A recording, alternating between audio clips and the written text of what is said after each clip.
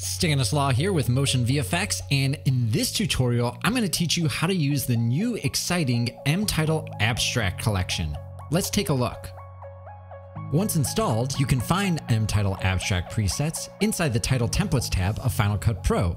Then click mTitle Abstract. Hover over your templates to preview them, and click and drag them into your timeline to use them in your project.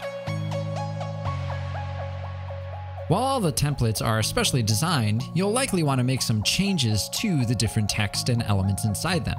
To do so, customize them using the controls inside the inspector. One of the most common items to change is the position, rotation, and scale. We can also use the on-screen control to make these same changes. By default, all the templates have their animation in and out checked and enabled. By disabling these, no build-in or build-out animation will happen, meaning that it will play until the final frame of the template on your timeline. Using the controls inside the inspector, we can change and modify our text properties and even change the color by clicking in the color well and choosing a new color. There's also specific controls for outline and face fills. For advanced users, there's even ways to create keyframes to further manipulate your animation inside Final Cut Pro.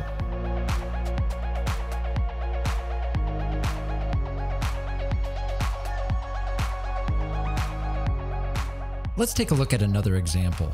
I'll start with dragging a template into my project and then dragging the edge of it to set a new duration. Inside the inspector, I'll change my text. Due to the way that changing the duration of templates works in Final Cut, we have an animation speed control in which we can control the speed of the build-in and build-out animations. Near the bottom of the inspector are background controls. This lets you change the color or completely remove the background if you'd wish. To remove the background, drag the opacity down to 0. Let's make this a bit more interesting and add some frames. In addition to the different title templates included are different abstract frame templates. These can be used independently or combined with different templates. The controls for the frames are similar to the other templates, however you're going to notice there's not an on-screen control, and that's because it's already a full-screen title template. Let's add another frame and talk about a possible issue you may run into. Because the different title templates and frames will have a background, I can see that I've clipped off some of my layers inside my project. To keep my title templates but still use this background, I'll drag this layer and place it only above my video clip. This way that frame is only cropping that bottom video layer. Next, I'll continue to modify my text. And now I've created a promo for my fictional band Epic Panic and their new release, Pretty Late Machine. Let's take a look at one more example for review. I'll place another frame into my template and adjust my duration.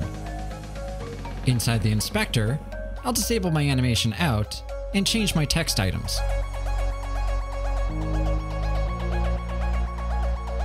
Next, I'll choose a title template and use this as the title of my online production.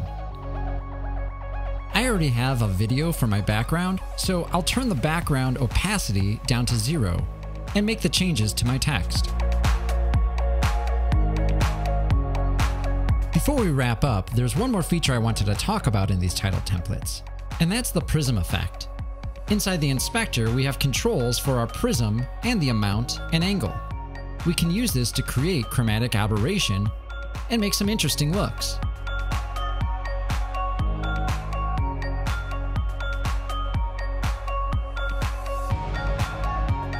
With just a couple templates from the mTitle Abstract pack and a few clicks, I've now created an opening for my online video vlog. For more information about mTitle Abstract and other great plugins and tutorials, be sure to subscribe. Thanks a lot for watching, and I'll see you next time.